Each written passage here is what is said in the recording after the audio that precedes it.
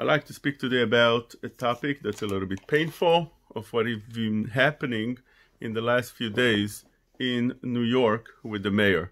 You all heard about this, that there was a levaya in Williamsburg, and the Mayor de Blasio, decided to come in and break apart that levaya.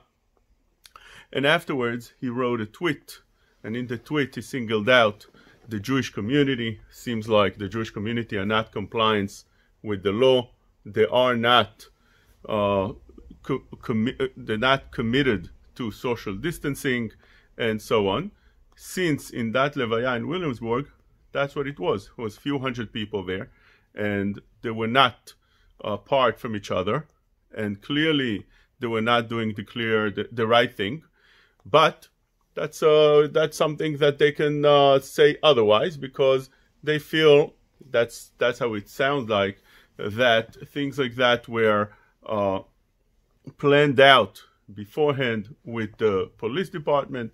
But whatever it is, whether it was or it wasn't, I like to speak about few points that I don't hear so much or at all that are spoken in the Jewish world. In other words, if you hear, there's been over here a back and forth. First, the mayor came out saying that it's unacceptable and arrests will be made next time, and summons were given at that event. And you heard an outcry of the Jewish community that he singled out the Jewish community. Yeah, you don't do such a thing. That's definitely wrong, because in New York you have 1.1 million Jewish people, and in that funeral there was few hundred people. Now those few hundred people were doing something wrong, but when they do something wrong, and most of them were not even led by rabbis or elderly, they were most young people. Those that were doing something wrong are not a reflection of the entire Jewish community in New York that is very compliant with the rule, with the law, and they don't break the law in any way. New York at all, if you take a look, New York City has 8.5 million people. Now, few hundred people that break the law in a way that, again, maybe they can say that they did it with compliance with the New York Police Department, yes or no. But whatever it is, when he singled out, it definitely was something that should not be done, especially in a sensitive time like we live, that this year we were experiencing over and over again attack on the Jewish people, and the media, and especially a mayor, that's a figure that should be very careful at the language he speaks. Such a person definitely should be very careful, and any word that he might use might spark another fire. Now, although that is true, and I'm saying that straight out, but let's see what's wrong with the people that they feel that they can go ahead and make such large gathering at a place that is clearly danger. We are experiencing every single day levayot by every week by the hundreds of the best of the Jewish people. We're talking about throughout every community, throughout every spectrum, even every age. We already seen from young to old. We're seeing rabbis that are being getting infected and passing away.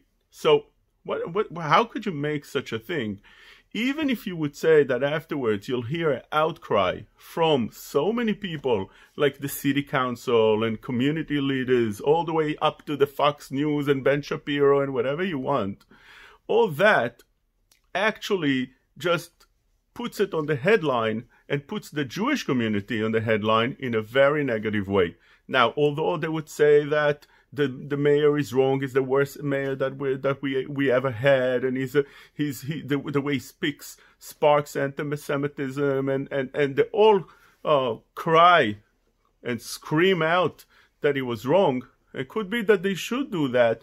But all it does, if you really think about it, is put this levaya, this gathering, on the headline of every national news, and it just shows people, Jewish people are violating the law. And a goy does not know the difference between those few hundred people that were there and the entire Jewish community. They don't make this differentiation. They don't know there's a difference. They don't think about it. They see it, and if you just want to know what a goy in the street thinks, you can go on media comments and see that almost the entire goyim would not feel the way the news are saying or passing it through, like the Jews are a community that's law-abiding, and they're not. You see that they blast the Jews, that they're not compliant with the law, and it's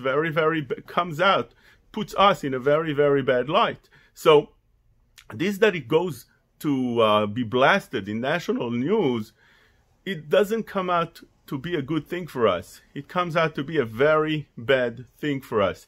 And afterwards, we cry out, anti-Semitism, anti-Semitism. But then when you have such a gathering, I just can't understand how, even if you would say that they made plans with the police department how it should be done, but they clearly violated some laws here. And even if they didn't, it just doesn't come out right. So a person needs to think, there's community leaders that need to think, such a levaya would eventually, all you need is the news to come and take a few pictures, few goyim to take some pictures, and it blasts throughout every place. It becomes viral every place, and it comes out to be very, very negative for the entire Jewish community. And this is the reason, by the way, they stopped minyanim in Lakewood. Lakewood had minyanim on the porches, which is safe. Each person sits in his porch on the 5th floor, on the 2nd floor, and the 3rd floor. And they combine porches like this, one from across the street and one from 2 houses away and so on, which is definitely safe. But the Lakewood Poskim felt that all you need is some goyim to take some pictures, and then it goes out everywhere. And today, the social media spreads things like this like a wildfire, and it puts us in a very, very bad light. Now, what happens today is even worse than that. There are testimonies from people that been to the hospital that saying that there were nurses that didn't want to treat the Jewish patients the same as others. They mistreated them, and they heard them saying that we don't want to treat them.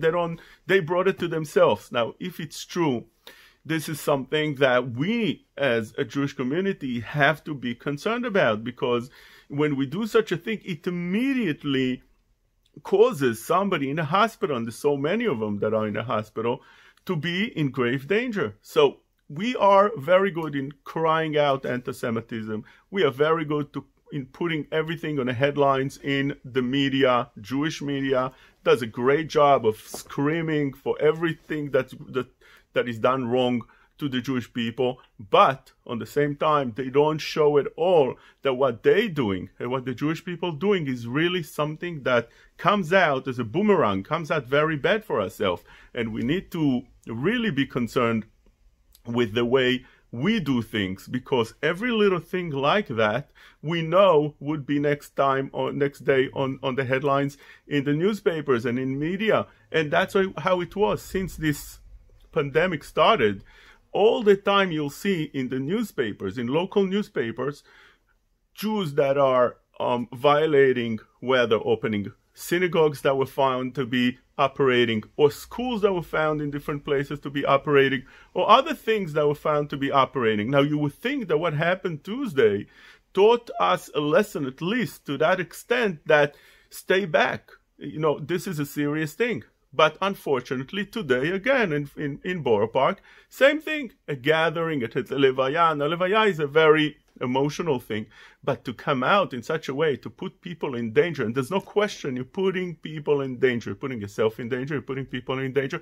You have no right to put others in danger, and you don't have right to put yourself in danger, because when you're putting yourself in danger, you're not only putting yourself in danger, you are going afterwards to the hospital, you're using up beds, using up ventilators, using up medicine that's needed, and that is a little bit out of supply, as we all know, and you're putting workers as nurses and doctors in danger. So all these people that you're putting in danger, this is something that one doesn't have the right to say he's allowed to put himself in danger, because it's not you yourself. Even yourself you're not allowed, al pi halacha, but even more so to go ahead and to put others in danger. And when you carry something like that, you don't even know that afterwards you were infected for 2 weeks. Normally, up to 2 weeks.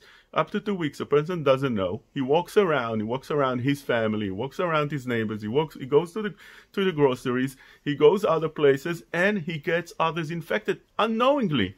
This is something that needs to be put to the table and needs to be stopped right away. So the mayor was wrong for his screaming and for taking things tough and not letting it go. It's definitely wrong for singling out the Jewish community. That he shouldn't have done, and there's no question about it. But on the other hand, to just scream at the mayor and to go around a day and 2 days later make the same thing in Borough Park, how is that? How could that? How does it even start? What do people think? And you see that the Goy thinks that Jews don't care about the law. They really don't respect the law. That's how it comes out. It's already been like this. It's been in the air already for a long time that people feel that Jews are not law-abounding people. And you see this, that whenever there's a jury duty, always the Jews don't want to do it. You'll see that there's much more percentage of Jewish people that are trying to get out of jury duty and other things as well. And whenever you feel and you see that a Jew was caught doing something wrong, some kind of crime, it's all over. So whenever you have already such a feeling out there and you know that the media is searching and looking to find that a Jew does something that is wrong, and they'll put it on the headline and they'll speak about it and it's going to be on national news and everybody speaks about it all over. So why is it that we need to feed them? It's such a silly thing to go and feed them that they're looking for, and everybody will be speaking about it. And again, I'm saying that even if you'll hear that the community leaders and the media will speak, and whether it's from Democrats or Republicans, they all condemn the mayor. But you should know that the Goy in the street does not condemn the mayor. They think that the mayor is 100% right, and he should have put his foot down, and the way he did it could be even was too gentle. So don't get this wrong. Now, I think that the mayor was right, but not for singling out the Jews. He should have done what he needs to do. If a person violates the law, do what he needs to do. Don't speak about the Jewish community. And right now I'm speaking to the Jewish community. I'm not speaking in a national news that I need to be public correct. But I'm saying again, we need to be so careful the way we act because of it's publicized right away. It spreads hatred. Secondly, what's wrong with people? It's real danger. There's real danger out there. It's not a joke. It's a real danger. How does such a thing even start that they make such levayot, such gathering? It's very, very strange. Chachamim tell us in Bava Kama, Daf Samech, Dever Ba'ir, Kanes Reglecha. Whenever there's a plague, go into your house. Don't come out. But this is the instruction of Chazal in the Gemara. This is not something that the government was putting on us, some kind of gezerah, something that it's against us. It's something to make our life hard. No, this is something that was instructed in the Gemara, and this is something that makes so much sense because we have to understand we're talking about real danger. This infects people so easily. This pandemic runs and infects people it's so contagious that we never experienced in our lifetime anything like that. And we see that it's fatal. This virus is so fatal. So if there's a law that says that one should stay home, why is it that people don't understand that? And you'll see that there's places in the world that took more precaution. They were making people, they made people less mobile, and they forced them to stay at home and close the borders. Those places stayed much safer. In Israel, for instance, you see that in Israel they took the right steps right away when it all started, and they closed borders, and they told people that they can't leave the house, and so on and so forth. When they leave the house, they will have to wear a mask. We in America were behind them, and we got it worse than them. Why is that? Just because they took steps much ahead of us. Now, this I heard from Rav Asher Weiss Shlita, one of the leading poskim in Eretz Yisrael. He said that there's no difference between human beings in Eretz Yisrael and in America. Why is it that in America we got it so hard and in Eretz Yisrael not? He said that is the reason. In Eretz Yisrael, the government took the right steps right away, the right measures. And in America, they didn't. They were a little bit behind in Israel. And other places in the world that were more lax, like in Europe, they got it much, much worse because they were more lax. The borders were open over there much longer, and much later they closed it than in America. So this is something that Chazal already commended us to do. It's nothing that's against us. And we need to understand that gathering in such a way would put everybody there in danger. But it puts us in danger first, us and our families and our elderly and our parents and our rabbis. And you see that it spreads, and one should be very careful with that, because we're talking about real danger. Thirdly, you have to understand that when we're dealing with such thing that goes around, as I explained before, a goy does not know the difference between one Jew and another Jew. And you see, that's the way the Blasio spoke. He spoke wrong, he made a mistake, but it reflects the way even a mayor thinks.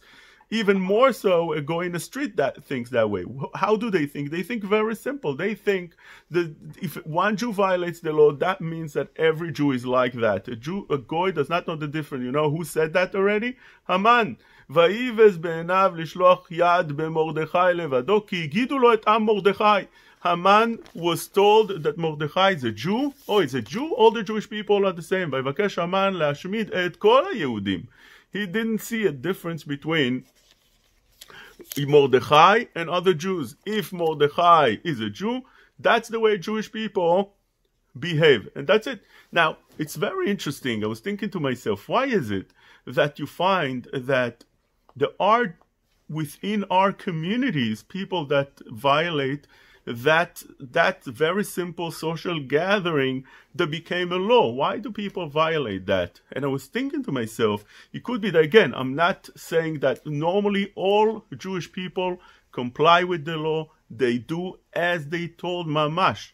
And this is how almost throughout the whole spectrum, all the Jewish rabbis said that you have to close the shuls, and you have to keep home, and you have to pray at home, and you have to, the levayot should be done just with close family, with the distance that's required, and so on and so forth.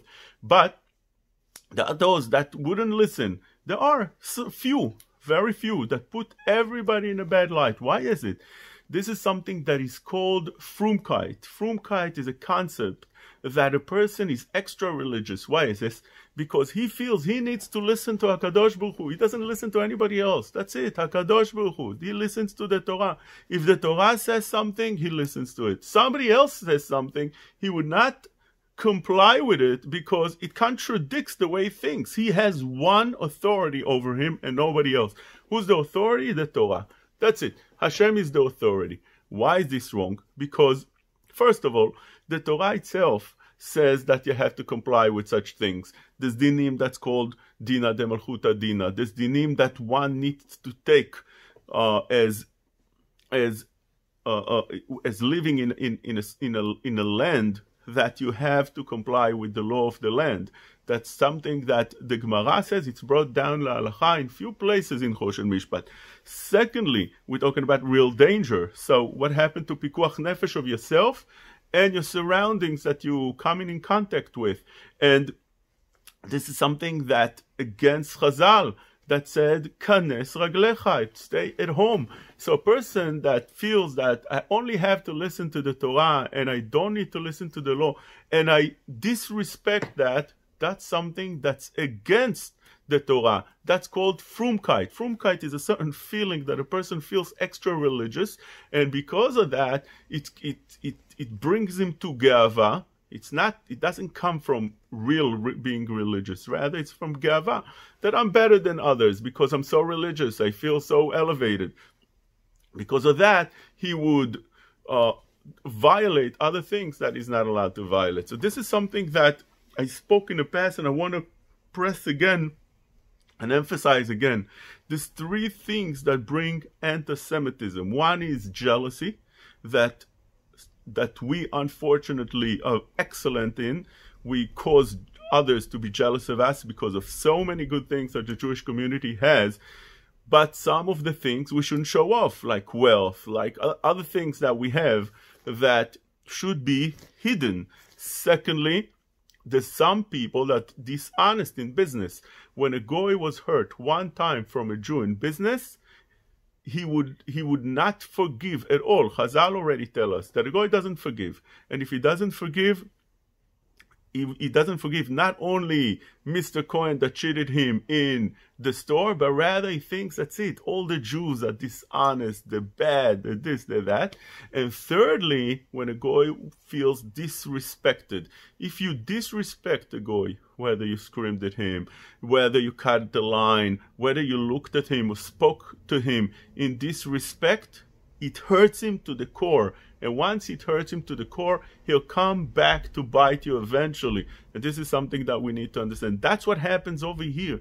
This act of gathering is an act of disrespect to the law, disrespect to the... That's the way they see it. Again, I'm speaking from a goy point of view. The way he sees it, he looks at it throughout the world in the media, on the TV, and they show such gatherings of hundreds of people where really in reality you're not allowed to be 6 feet. You go to a store, you go to any supermarket, you go to any pharmacy, people stand 6 feet away from each other when they stand in the cashier. And all of a sudden over here you see people gathering. They understand that they disrespect the law. That's going to come back to bite them, because when you spread the disease, it comes back to everybody. And besides the fact that I said before, it just uses unnecessary equipment in the hospitals and medicine and so on and so forth. So that's something that we need to remember. But very important to remember as well that there's a halakha called Dina de Malchuta Dina. I want to tell you about this halakha called Dina de Malchuta Dina. This is something that we found in few places in the Gemara. For instance, when the Gemara speaks about Dina de Malchuta Dina in various places in Gitin Daf Yud, Nedarim Kaf Chet, Bava Kama Kuf Yud Gimel, Bava Batra Nun Dalet, there's few Rishonim that explain when do you apply that halakha. For example, I'll give you an example. The Rashbam in Bava Batra Nun Dalet says that כל המיסים והארנוניות ומנהגות של משפטי מלכים שרגילים להנהיג במלכותם דינהו.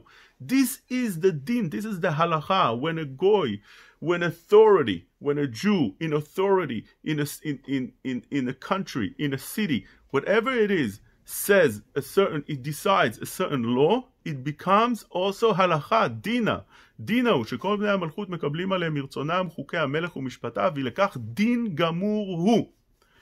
Why is that? says the תרומת הדשן, דעתא דאחי אנו קובעים דירה תחתיהם שמקבלים עלינו את עולם ומסעם. You want to live over here?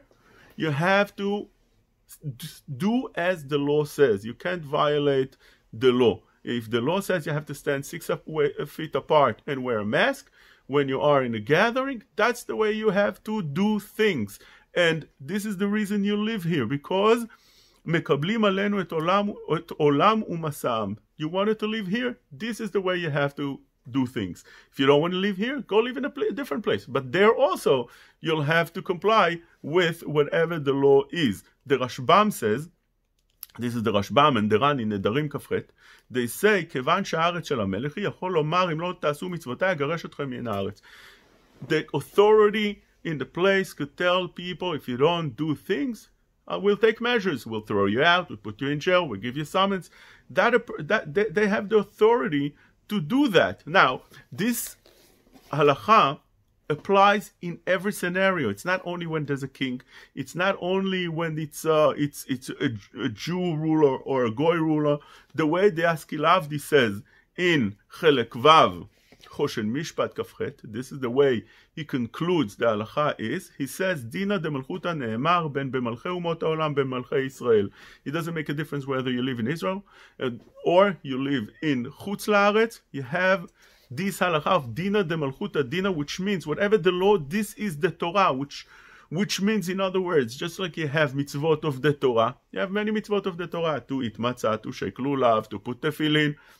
You have another mitzvah called Dina de Malchuta Dina. Why is it that people feel that matzah, I'll go and get myself the best matzah, round matzah, shmura, and that's the way I'll eat the whole Pesach. When you deal with Arbat Aminim, I'll get the best Arbat Aminim, I'll pay $200, $300. But when we come to the mitzvah of Dina de Malchuta Dina, I completely could ignore that mitzvah without any ads. That's the same halacha, and this is the Oraita, by the way. You take a look in the poskim, they bring down, it's the Oraita. That's majority of the poskim hold, it's the Oraita. Take a look at the Avnei Miluim, and take a look at other poskim as well that bring such a halacha, that Dina de Malchuta Dina is the Oraita, the Dvar Avraham, the Binyan Tzion, the Chatam Sofer, and so on and so forth, that say that halacha of Dina de Malchuta Dina is the Oraita, not like the Bet Shmuel that holds it's the Rabbanan. But the poskim hold it's the Oraita. You have a mitzvah de Oraita over here that one must do. So says the Yaskilavdi, Rav Ovadia Adaya, which Chacham Ovadia agrees with la halacha in Yechaveh Dat Chelek Hey Siman Samech Gimel. He says Dina de Malchuta Dina ne'emar ben memalchut umot ha'olam ben memalchei Israel. Secondly, he says Dina de Malchuta Dina ne'emar gam b'makom she'en melech rak sar u'moshel o bet הבוחרים, which means you might think that Dina de Malchuta Dina applies when there's a king, as we said before. The Ran and the Rashba said that you have to comply with the king because otherwise he can throw you out.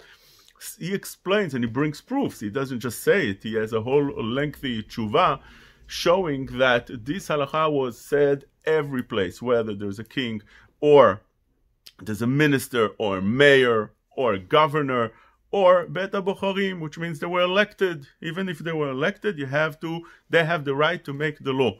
Thirdly, גם לצד שנאמר שהם רק בבחינת טובי העיר, יש להם רשות לחוקק חוקים. Whoever has the right to set laws, those laws have to be met. Fourthly, he says, לכל הצדדים, בין אם ביחס מלכות, בין אם הם ביחס טובי העיר, אינם יכולים להטיל דבר שהוא נגד התורה. The only thing that they don't have a right to do is to go against the Torah, which means if they tell you have to violate the Shabbat, that is something you don't have to do. Now, in Minchat Asher, when he summarizes this halacha, he says the following. He says, יש לעיין, מי שעובר על דינא דמלכותא דינא, מה חטאו ומה פשעו מצד מצוות התורה. If you violated that, דינא דמלכותא דינא, what is it that you are facing? דעתי לך בדיני ממונות, if you violate the mammon of somebody, you took away money of somebody, or you did something that caused a loss for somebody, that's a gezel, fine, you stole money. But what is it over here? So he explains and says, the Minchat Asher, נראה לכאורה דבר על רצון התורה. It seems like he violated the will of Hashem, רצון התורה, what the Torah wants, what Hashem wants. דבישלמה במלך ישראל יש מצוות צום תשים עליך מלך, ויש דין מורד במלכות, אך במלכות הנוכרים, מה המצווה יש בזה? if you don't listen to the king, a Jewish king, it says over there, Som tasim alecha. What about a goy king? He says with that, you violated the will of HaKadosh Baruch Hu. הכוכך צריך לומר שזה רצון התורה שינהג האדם לפי חוקי מלכות, וכך חידש האמורא הגדול שמואל בכוח תורתו. So this is something that's very important for us to learn, that whenever we do something that's against the law, you're not just violating the law and nothing happens. No. This Dina de Malchuta Dina is so strict that you violated Hashem's will, and it is the Oraita. He says, what is it when in a place that you have Dina de Malchuta Dina, בחוקים ותקנות שלתועלת הציבור תוקנו? They were made in order to make the public better life, quality of life, or in our case, that it comes to protect the community, or the public at large. What's the halacha in that? How do we look at that? He says that example he's giving is he was asked, in the United States there's a law that one must put a sprinkling system in case there's a fire, right away it goes off and it extinguishes the fire. נשאלתי בזה על ידי מוסד חינוכי בארצות הברית, שם יש חוק שמחייב כל מוסד חינוכי להתקין מערכת אוטומטית של כיבוי אש מחשש סכנת חיי ילדים. Now he says, this law is for those that are in the building. If they don't want to do it, do they have to do such a thing? He says over here that another example, דוגמה נוספת לשאלה זו, כמדינות מסוימות שבשעת התפרצות מחלות מסוימות, החוק מחייב קבוצת סיכון להתחסן. האם חוק זה מחייב מכוח הלכה זו? There are places in the world, like here, that they ask you, in some places the law forces you to do חיסונים, to vaccinate. So why is it that you'll see Jewish groups that saying, you don't vaccinate, don't vaccinate? What is the halacha? Says the Minchat Asher, סימן קכ א', הנה מקורות הגמרא בהלכה זו עוסקים כולם בדיני מנונות, אך זיל בתר טעמה, דלפי המבואר לעיל נראה לכאורה גם באלה אמרינן דינא דמלכותא דינא, דהיינו מחובת המלך לתקן תקנות לרווחת הציבור, לא רק בענייני ממון אלא בכל דבר שהוא לצורכי הציבור החיוניים. Since the king or the ruler or the governor or the whatever it is are מתקן, they putting up certain requirements that everybody must meet and they must comply, you also have to do as they say. This is how it comes out. כיוון שנתברר שכל יסוד הלכה זו מעצם דין המלכות והשרה, הוא נראה לכאורה, דין זה מחייב גם לנהוג לפי חוקי המלכות גם בענייניהם, גם בעניינים הנ"ל. Which means, if the malchut says a person must vaccinate, so he must vaccinate. He can't say that I'm not vaccinating and I'm going to be doing whatever I feel is correct to do. You have to do as the law tells you to do. He brings also like that from the Igrot Moshe that was posek, that one is not allowed to cheat